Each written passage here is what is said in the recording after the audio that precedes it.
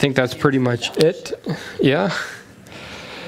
So Genesis chapter 32, we'll read 32 and 33 real quick, and then we'll dig into it. Quite an interesting chapter here before us as we continue to look at the life of Jacob.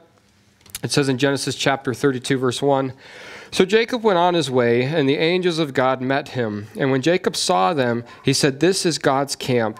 And he called the name of that place Mahanaim.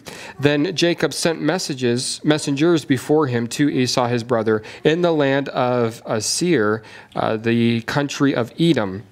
And he commanded them, saying, 'Speak thus to my lord Esau. Thus your servant Jacob says, I have dwelt with Laban and stayed there until now. I have oxen, donkeys, flocks, male and female servants, and I have sent to tell my lord that I find favor in your sight.'" Verse 6, "Then the messengers returned to Jacob, saying, 'We came to your brother Esau, and he also is coming to meet you, and 400 men are with him.' So Jacob was greatly afraid and distressed, and he divided the people that were with him, and the flocks and the herds and camels into two companies. And he said, 'If Esau comes to the one company and attacks it, then the other company which is left will escape.' Then Jacob said, 'O God of my father Abraham and God of my father Isaac, the Lord who said to me, return to your country and to your family, and I will deal well with you. I am not worthy of the least of all of the mercies and of all of the truth which you have shown your servants, for I crossed over this Jordan with my staff, and now I have come two companies. Deliver me, I pray, from the hand of your brother, from the hand of Esau, for I fear him, lest he come and attack me and the mother with the children.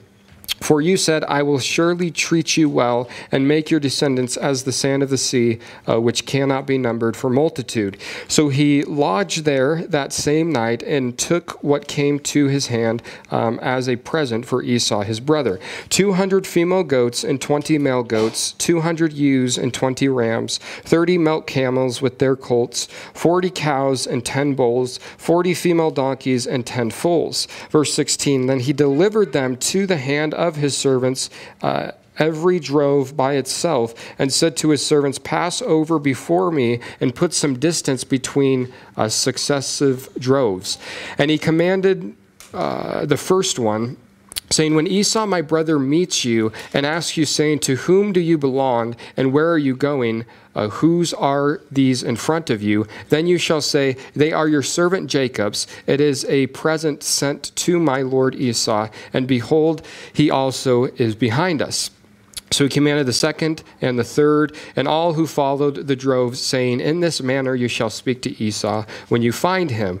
And also say, Behold, your servant Jacob is behind us, for he said, I will appease him with the present that goes before me, and afterwards I will see his face. Perhaps he will accept me.' So he presented, so the present went on over before him, but he himself lodged there that night in the camp." Verse 22, "And he arose that night and took his 2 wives, his 2 female servants, and his 11 sons, and crossed over the ford of Jabbok. He took them, sent them over the brook, and sent over what he had. And Jacob was left alone, and a man wrestled with him until the breaking of day. Now when he saw that he did not prevail against him, he touched the socket of his hip, and the socket of Jacob's hip was out of joint as he wrestled with him. And he said, 'Let me go, for the day breaks.' But he said, 'I will not let you go unless you bless me.' So he said to him, 'What is your name?' And he said, 'Jacob.' And he said, 'Your name shall no longer be called Jacob, but Israel, for you have struggled with God and with men and have prevailed.' Then Jacob asked, saying, 'Tell me your name, I pray.' And he said, 'Why is it that you ask about my name?' And he blessed him there. So Jacob called the name of the place Peniel, for I have seen God face to face, and my life is preserved. Just as he crossed over Penuel, the sun rose on him, and he limped on his hip. Therefore, to this day, the children of Israel do not eat the muscle that shrank, which is on the hip socket, because he touched the socket of Jacob's hip in the muscle that shrank. 33:1 says, Now Jacob lifted his eyes and looked, and there Esau was coming, and with him were 400 men. So he divided the children among Leah, Rachel, and the two maidservants, and he put the maidservants and their children in front, Leah and her children behind, and Rachel and Joseph last. Then he crossed over before them and bowed himself to the ground 7 times until he came near to his brother. Verse 4, But Esau ran to meet him and embraced him and fell on his neck and kissed him, and they wept. And he lifted his eyes and saw the women and children and said, Who are these with you? So he said, The children whom God has graciously given your servant. Then the maidservants came near, they and their children, and they bowed down. And Leah also came near with her children, and they bowed down afterwards. Joseph and Rachel came near, and they bowed down.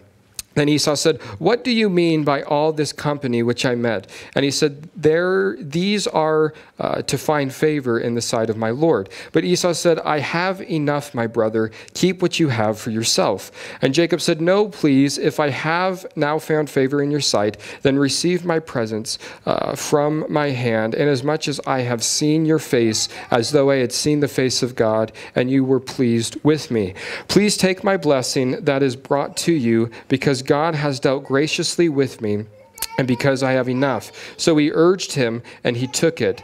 Then Esau said, Let us take our journey, let us go, and I will go before you. But Jacob said to him, My Lord knows that the children are weak, and the flocks and herds are nursing, and that are with me. And if the men should drive them hard one day, all the flocks will die. Please let my Lord go on ahead before his servants. I will lead on slowly at a pace which the livestock that go before me and the children are able to endure until I come to my Lord in Seir.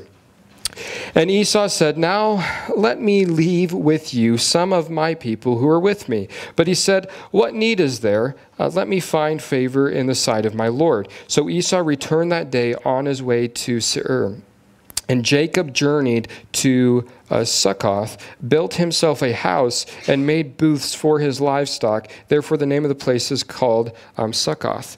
Verse 18, Then Jacob came safely to the city of Shechem, which is in the land of Canaan, when he came from Padan Aram, and he pitched his tent before the city, and he bought the parcel of land where he had pitched his tent from the children of Hamor, Shechem's father, for 100 pieces of money. Then he erected an altar and called it Israel. Let's pray. Heavenly Father, Lord, thank you for this evening. And God, I ask that as we look at more of Jacob's life tonight, God, that we could really just relate with it, Lord, that you would speak to us, Lord, through your word. God, I just ask that your Holy Spirit would be here tonight to minister to each and every one of our hearts. In Jesus' name we pray. Amen. So last week we had the great Awana Awards night, and it went really well, and I'm glad we were able to have that program here. But 2 weeks ago, when we were in Genesis chapter 31, we saw that the Lord spoke to Jacob, and he let him know it was time to leave serving his uncle Laban. He served for a total of 20 years, 7 years for his first wife, 7 years for his second wife, and then 6 years for the livestock. God tells him, hey, it's time to go back home to the land of your fathers. So he gets them all together, and Jacob leaves with his family without telling his uncle Laban. Laban finds out 3 days later. He takes off after him. He finally catches up to Jacob, and he chews Jacob out a little bit. He's not exactly happy with all the choices Jacob made, and they have this little tuffle back and forth, and then they finally decide to make a covenant with each other. So they build this altar, and Laban goes, look, this side's mine, that side's yours. As long as you stay on your side and I stay on my side, we're going to get along. So that's kind of where we left off 2 weeks ago. So Jacob is still on his way back to the land of his fathers, trying to obey what God has told him to do. In chapter 32, verse 1, it says, "So Jacob went on his way, and the angels of God met him." Here's Jacob. He's continuing on his way back to where God wants him to be, and he sees that there's angels encamped around him. Interesting thing. Why are these angels around him? We'll find out here in a little bit. Verse 2 says, "When Jacob saw them, he said, 'This is God's camp.' And he called the name of that place Mahanaim." And that Mahanaim, it means two camps or double camps. So he sees the angels are camped, and also he's camped. So he goes, "I'm going to call this place double camped because we're both camping here together." Why are these angels camped around Jacob?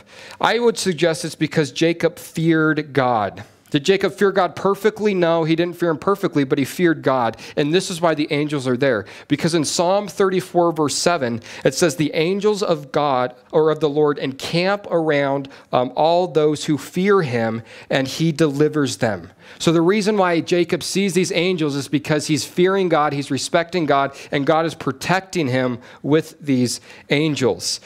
This is kind of significant because Jacob sees these angels at a time in his life when he really needs comfort. He's been kicked out of, he's cut ties with his uncle where he's lived for the past 20 years. And he's now going back to his homeland where he didn't leave on the best terms. So he's not quite sure what's going to be waiting there. And God allows him to see the spiritual and realize that there's all of these heavenly beings protecting him.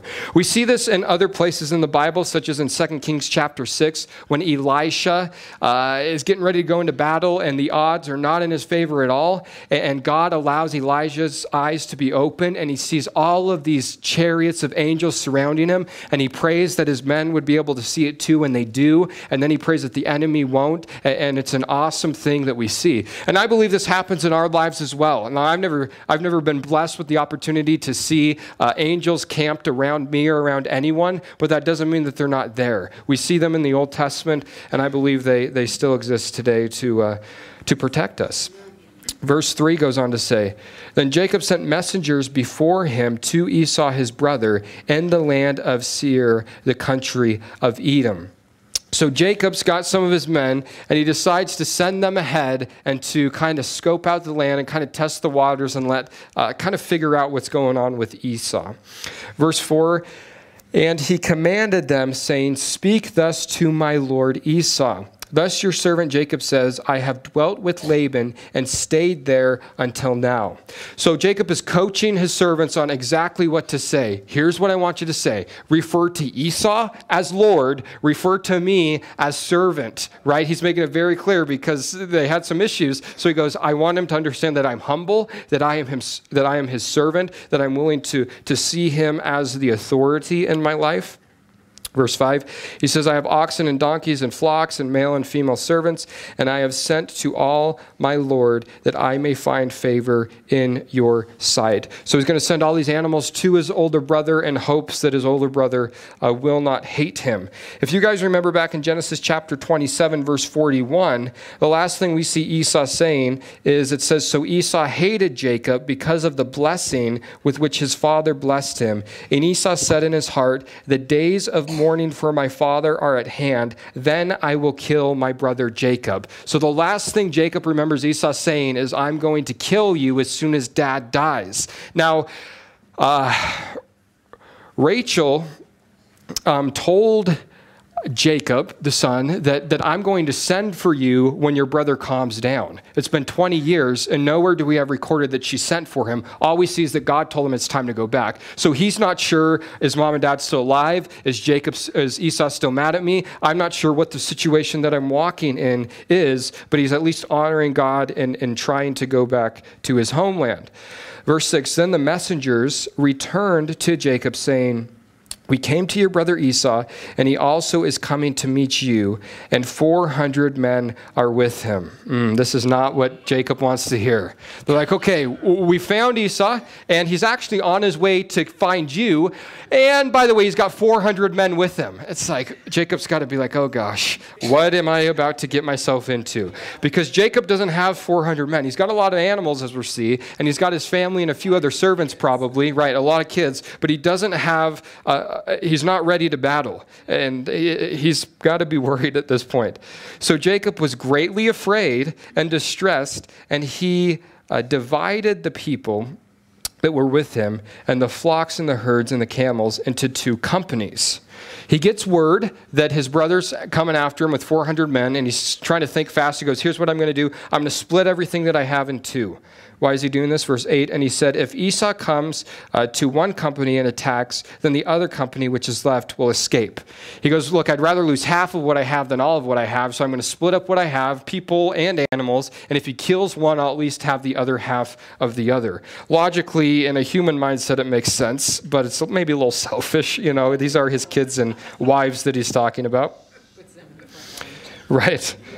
Verse 9 says, then Jacob said, O God, my father Abraham, and God of my father Isaac, the Lord who said to me, return to your country and to your family, and I will deal well with you. Notice, Jacob gets word Esau's after him, 400 men. First thing he does is everything that he can think of. He divides everyone up, and then after he's done what he can think of, then he chooses to pray. Maybe the wrong order of things, right? But it's probably a way that we can very much relate with. Often we get overwhelmed with a situation. We're like, okay, this is just what I'm going to do. And after we do everything that our mind can think of, then we're like, oh yeah, God, by the way, help me out here. And it's like, yeah, maybe we should pray first and see what God would have us do in the situation instead of doing all we can and then praying.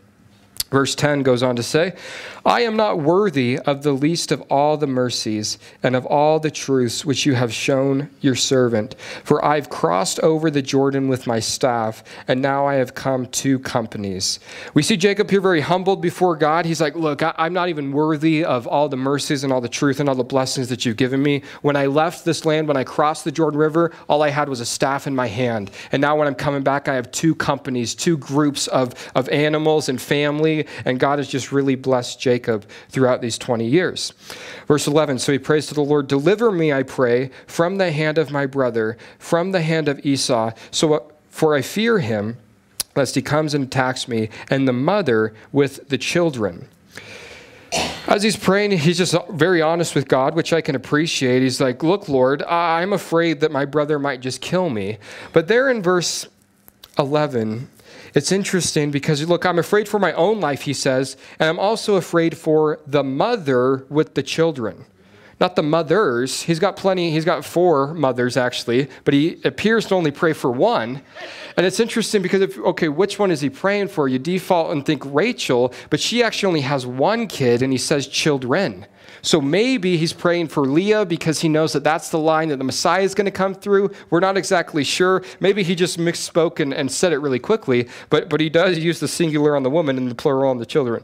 Verse 12 says, for you said, I will surely treat you well and make your descendants as the sand of the sea, which cannot be numbered for the multitude. Jacob, as he's praying to the Lord, notice what he says. He says, for you said, and he reminds God of the promise that God has made to him many years previously. Does God need to be remembered? No, but it's okay to do this in our own prayer life. It can very much encourage us when we're down and out to pray the word of God, what God has told us, back to him. God, you say in your word that if you begin a good work, you're going to complete it. That can comfort us when we speak what God has spoken to us back to him. So Jacob does this. He goes, look, God, you've promised me that my descendants will be as the sand of the sea, so I don't think you're going to allow my brother to kill me. I just don't know what my options are. Verse 13, so he lodged there that same night, and he took what came to his hand as a present for Esau, his brother. So Jacob stays the night, and he's going to sort through his animals and send a present forward to his brother. Verse 14, this is what he sends Esau. 200 female goats, 20 male goats, 200 ewes and 20 rams, 30 milk camels with their colts, 40 cows and 10 bulls, 20 female donkeys and 10 foals.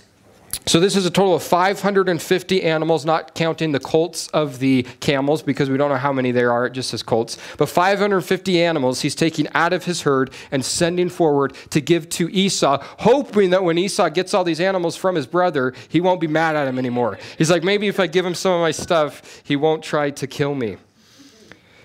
Verse 6, then he delivered them to the hands of his servants, every drove by itself. And he said to his servants, pass over before me and put some distance between successive droves. So each group he divides up, and he wants distance in between them. So it's just like, okay, this group gets to Esau, and then this group will come, and then not shortly this one and this one. And it's kind of just this process until all 550 animals had made it to his brother. Verse 19, and he commanded the first one, saying, when Esau, my brother, meets you and asks you, saying, to whom do you belong, and where are you going? Whose are these in front of you? Then you shall say, they are your servant Jacob's. It is a present sent to my lord Esau, and behold, he also is behind us. So here's what you say when you reach my brother Esau. All these animals come from me, Jacob, and let him know that I'm coming behind him, that I'm on my way. So kind of prepare him, he's saying. Verse 19, so he commanded the second and the third and all who followed the drove, saying, in this manner you shall speak to Esau when you find him. So he rehearsed it over each one. He goes, this is what you're to say to my brother when you encounter him. Verse 20, and also say, behold, your servant Jacob is behind us, for he said, I will appease him with the present that goes before me, and afterwards I will see his face. Perhaps he will accept me. So the presents went on over before him, but he himself lodged that night in the camp. So they send out. Jacob stays there. He camps there for the night, but he doesn't get a very good night's sleep, as we're going to see. Verse 22 goes on to say, and he arose that night, and he took his 2 wives, his 2 female servants, and his 11 sons, and he crossed over the ford of Jabbok. So he's camping there on this side of the river. He gets up, though, at night, and he decides, I want to go to the other side, actually. So he crosses over with his family, and he goes to the other side. Verse 23, and he took them, and he set them over the brook, and he sent over what he had. Then Jacob was left alone. So it's actually, he's on one side. He goes over here with his family and moves them. But then it appears that he comes back over on the other side to be alone. So his family's all over here. He's over here alone. Then Jacob was left alone. And a man wrestled with him until the breaking of day. Here's Jacob. It's nighttime. He's alone on the other side of the river, and he wrestles with what the Bible says in this verse, a man, until the break of day, meaning all night long, Jacob is wrestling with someone. Who here is Jacob wrestling with? First of all, notice Jacob, well, I'll spoil it for you. Jacob's wrestling with God, and I'll build my point on why that is. But first of all, notice when Jacob wrestles with God, one of the keys to it is that he got alone. And I think that's something that we need to come away with from this. Oftentimes, the battle happens when we're alone. And a lot of our problems is we don't like being alone. Because it's when we're alone, it's when we are truly who we are.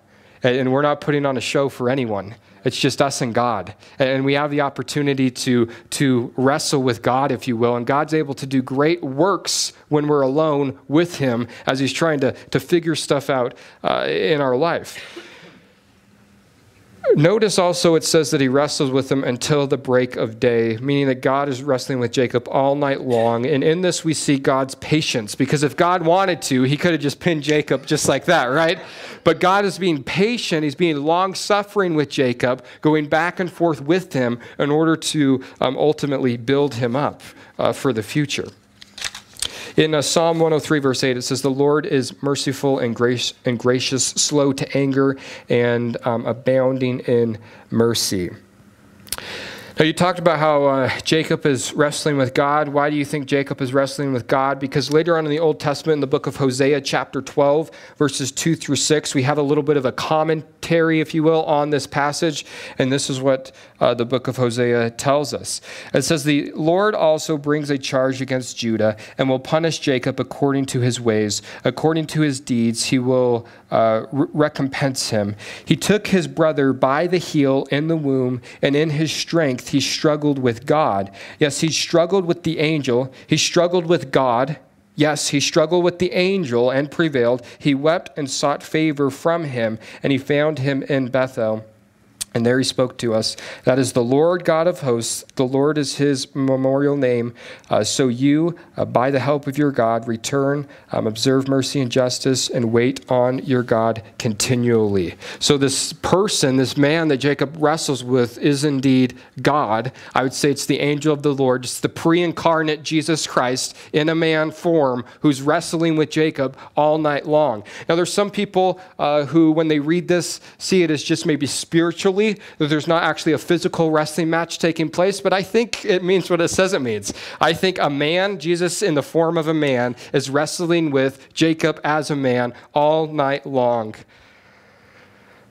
Verse 25 goes on to say, now, when he saw that he did not prevail against him, he touched the socket of his hip, and the socket of Jacob's hip was out of joint as he wrestled with him.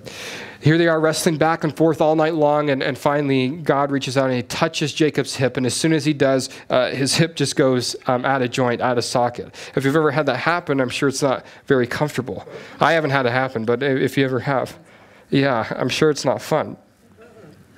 Verse 26, and he said, let me go, for the day breaks. But he said, I will not let you go unless you bless me. Fascinating. Jacob's got a hold of the Lord here, and he's going, and the Lord is saying, let me go, and Jacob's go, I am not going to let you go unless you bless me. We see a very good picture here of it's a good demonstration of earnestly seeking God out in prayer. Entirely, that's not exactly what's happening because they actually are wrestling here. But it's important to you don't want to make ultimatums with the Lord, but to come to God and say, Lord, I'm going to spend however long it takes in your word and praying to you until I hear from you. Whether if it's 5 minutes or 5 hours, I'm going to set time aside to seek your face, to seek your will, to have you bless me, to have an experience with the creator of the universe. And I'm willing to wait and sit and wait and just see what happens. But eventually, you'll hear from him as you study his word and pray to him. So Jacob, he's holding on to the Lord and he goes, look, God, I'm not letting go until you bless me. Verse 27, so he said to him, what is your name? And he said, Jacob. And he said, your name shall no longer be called Jacob, but Israel, for you have struggled with God and with men and have prevailed. Here we see that God changes, and again, this is why we think it's God, because he right there says, look, you've been wrestling with God and with man, but you've prevailed. You've made it through the night. The wrestling, the Lord goes, what's your name? He knows his name, but he wants Jacob to say it. Why does he want Jacob to say it? Could it be a play on events what happened 20 plus years earlier when his father said, what is your name? And he said, I'm Esau. So now we see God here repeating the words of his father, what is your name? And he goes, I'm Jacob. He's very honest with the Lord. I'm a heel catcher. And he goes, your name shall no longer be called Jacob, but Israel, because you've prevailed with God, because you've wrestled with God and you've prevailed. So your name is no longer heel catcher, but your name is now governed by God. What a nice name change, right? Some teenagers go through this phase when they want to change their names. They don't like what their parents call them, and they want their name to be something cool. What a great name change the Lord gives Jacob. And God is kind of in the business of changing names. He did it with Peter. He did it with Paul. The Bible talks about how we're going to have new names, and it's really neat that we see God go, you know what? This is who you've been, but this is who you are in me. You're not a heel catcher, but you're governed by me. Verse 29, then Jacob asked, saying, tell me your name, I pray. And he said, why is it that you ask about my name? And he blessed him there. So Jacob tells him his name. He gets his name changed. And he's like, well, what's your name? And God's like, why do you ask me for my name? And then God blesses him. Verse 30, so Jacob called the name of that place Peniel, for I have seen God face to face, and my life is preserved. So that word Peniel means face to face. So he sees God face to face. So he names that place that. Verse 31, just as he crossed over to Penuel, the sun rose on him, and he limped on his hip. Penuel and Peniel is the same word. It's just spelled a little differently, but it means the same.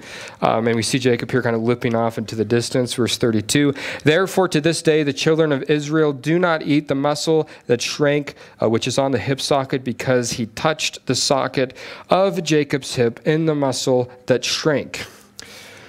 Until which day? What's that verse referring to? I believe it was probably Moses who made that note. As Moses is penning Genesis, he recounts, look, even to this day, to Moses' day, the children of Israel do not eat that section of the animal. Now, it's important to note that God never commanded them not to do it. You don't find it anywhere in the Bible, God saying, don't eat the hip of the animal. It just says that the people chose not to do it, which shows us that this event played a big role in their tradition. So they're like, look, we're not going to eat the hip of the animal as a representation of God crippling our ancestor in order to get his attention ultimately.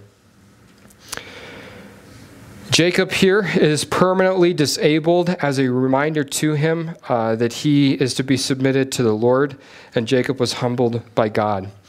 So every single day now for the rest of Jacob's life, every time he takes a step, he's reminded of this evening. He's reminded of this event when he wrestled with the Lord. And I was listening to, a couple years ago, a pastor from Denver whose name is Tom Stipe, and he was talking about how in ministry, he never trusts anyone who doesn't have a limp. Don't trust anyone who doesn't have a limp, who hasn't wrestled with God and prevailed, because they're not worth your time. You want people that have really dug in and who have been with the Lord and who have been humbled by God. So look for that spiritual limp in people. It's a good sign, actually. So he has this rough night. His servants are ahead with his animals to his brother Esau, and we're about to see what takes place next in chapter 33. Verse 1 says, now Jacob lifted his eyes, and he looked, and there Esau was coming, and with him were 400 men. So he divided the children among Leah, Rachel, and the two maidservants. He lifts up his eyes. Esau's within seeing distance now. Here's Esau coming towards Jacob, and he sees 400 men. So Jacob decides to divide up his family. And he put the maidservants and the children in front, Leah and her children behind, and Rachel and Jacob last. Do you get what he's doing? Oh, and Joseph, yeah, last. What is he doing here? He's playing favorites, first of all. He goes, okay, maidservants and your kids. He's like, I'm just randomly picking people. Like, I don't have a plan. You guys go first. And then how about Leah in the middle and Rachel and Joseph, I guess you can be in the back, right? And we'll just see what happens. And in case for some reason you guys die, at least Rachel and Joseph are last. Yeah, good idea there. Verse 3, then he crossed over before them, and he bowed himself to the ground 7 times until he came near to his brother.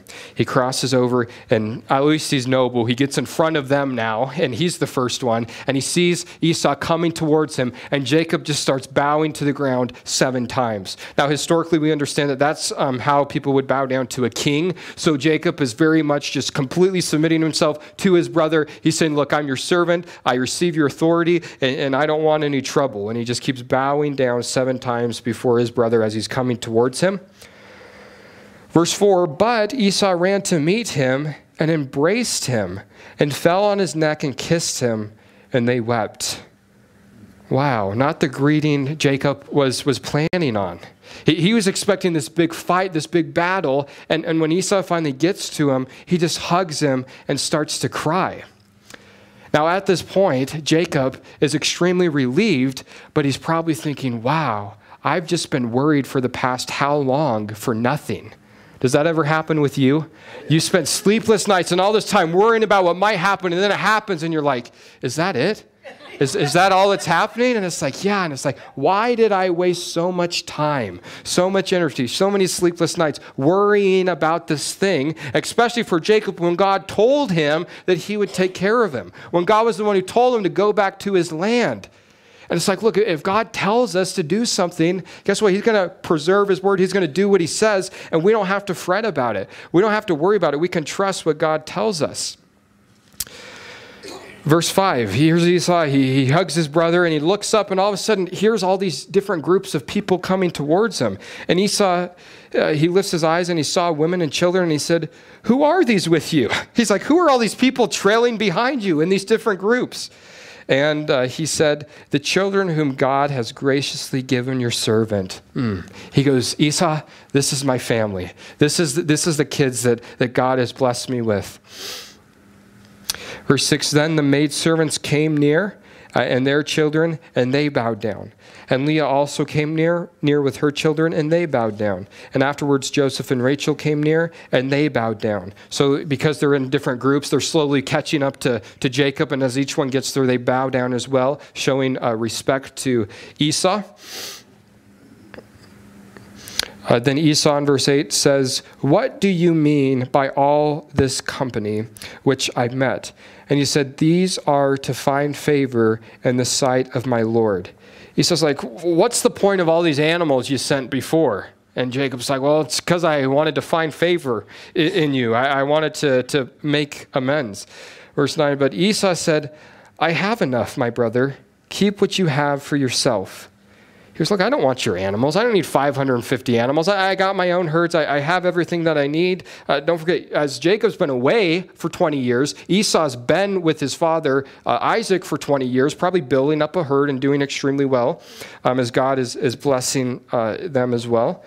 Verse 10, and Jacob said, no, please, if I have now found favor in your sight, then receive my present from my hand, and as much as I have seen your face, as though I had seen the face of God, and you were pleased with me. Jacob here draws a parallel between the face of Esau and the face of God. He goes, no, please take this, because as I'm seeing your face, I've also seen the face of God. What's he talking about here? He could be referring to the fact of, look, God has shown me unconditional mercy, and right now Esau is too. Because Esau could still be extremely upset, but he chooses to be gracious. It also could be that Jacob is saying, look, I'm realizing by the expression on your face that the only reason why you're not killing me right now is because God has changed your mind. So in your expression, in your face, it's like I see God like I saw him last night. There's something different about you. Your mind, your view of me has changed. Verse 12, then Esau said, let us take our journey. Let us go, and I will go before you. So they're not in Shechem yet. They meet out away, and they go, well, let's travel together. Esau goes to Jacob, let's caravan together. But Esau is actually not going to go to Shechem, as we'll see verse 13. But Jacob said to him, my Lord knows that the children are weak, and the flocks and the herds which are nursing are with me.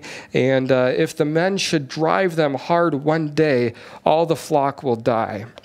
Esau goes, look, Jacob, let's travel together. Jacob's like, I'd like to. And he makes some excuses. He goes, look, the kids are little. They can't keep up, says 87-year-old Jacob, who's now limping, right? And he's using the kids as the excuse. Yeah, the kids probably won't be able to, make it.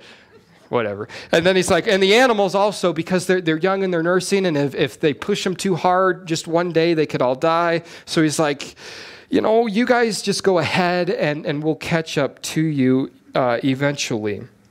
Verse 14, he says, please let my Lord go ahead before his servant, and I will lead on slowly at a pace which the livestock that go before me and the children are able to endure until I come to my Lord in Seir. So Esau is going to Seir, and Jacob is not going to go there.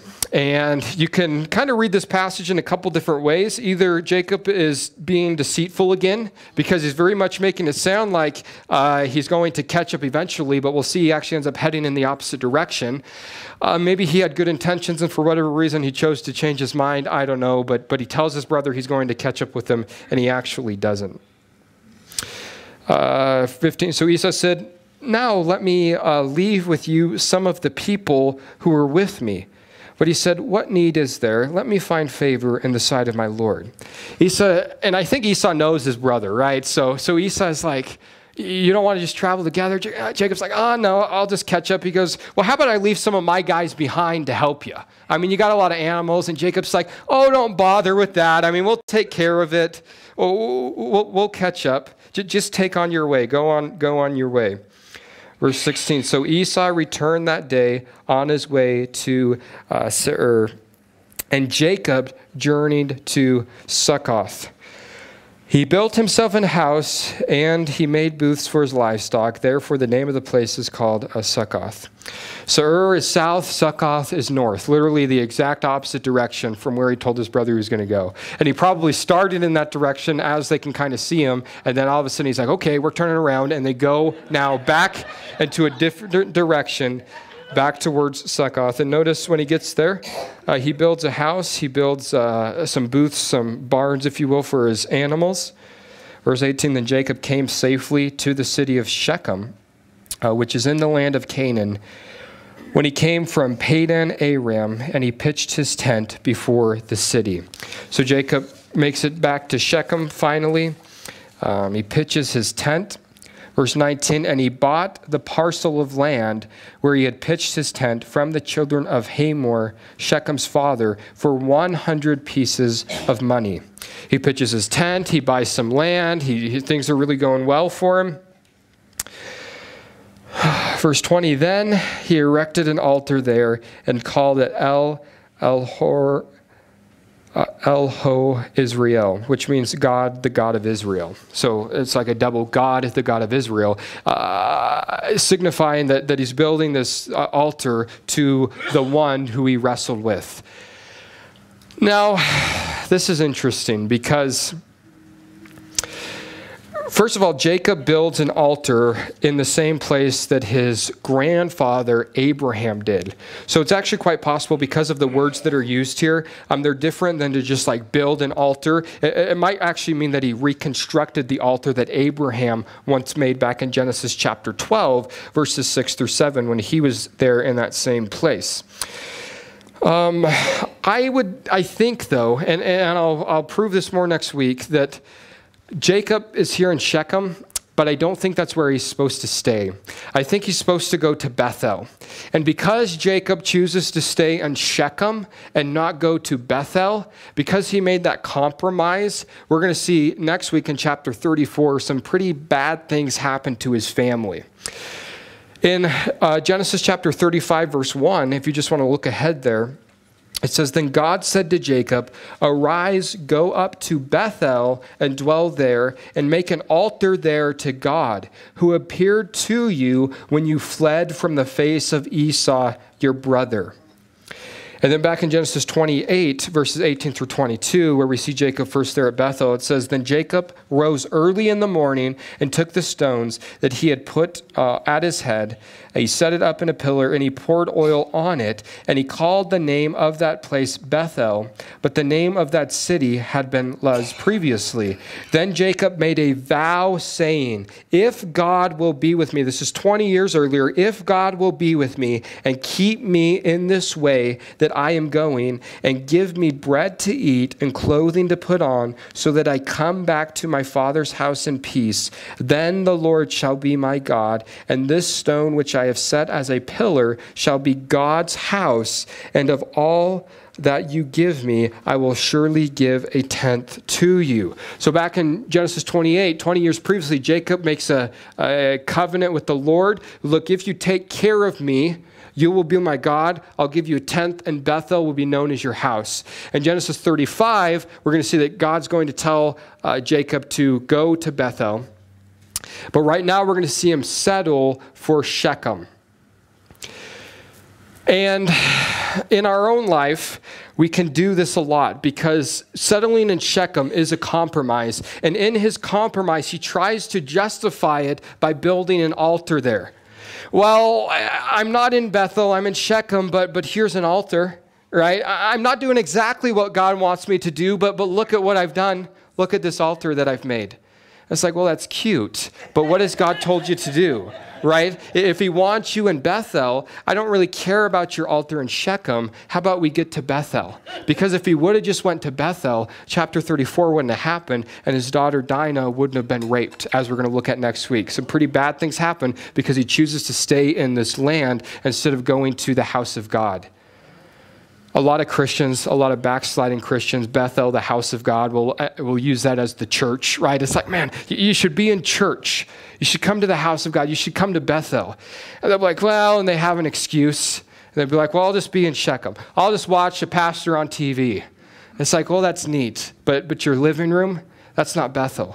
And I'm not trying to make the church anything special, but just grab a hold of what I'm saying. Your living room isn't Bethel.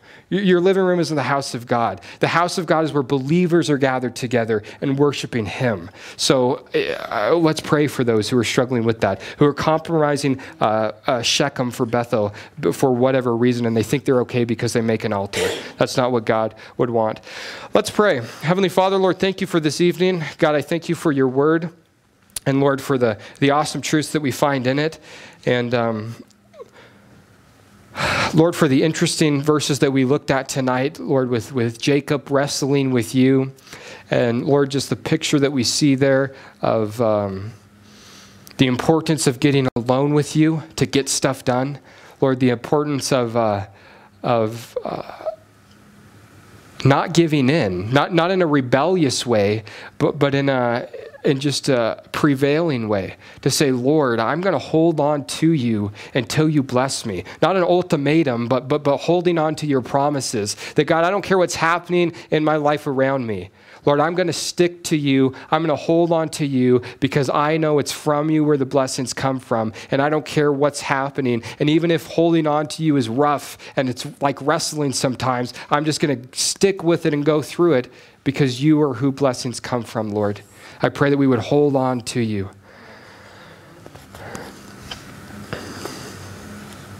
Lord, as we saw Jacob worrying about what might happen with his brother, even though you promised him you'd take care of him, Lord, as all of us in this room are worrying about something, Lord, something that's in your hands, that's out of our control, that's in your control.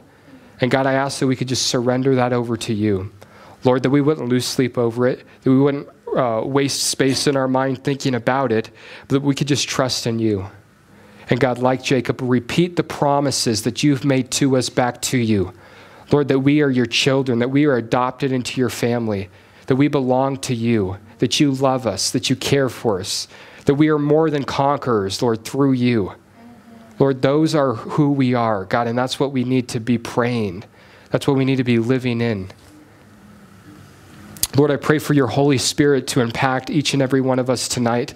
Lord, that we would be filled with your Spirit, Lord, overflowing as we complete the rest of this week and gather back together Sunday. Lord, excited to hear from John chapter 10. Lord, that we would just love your word, that we would just love people. Lord, that would be what we're known for. God, thank you for everything you've done for us. In Jesus' name we pray. Amen. You guys have a good evening. We still got some more good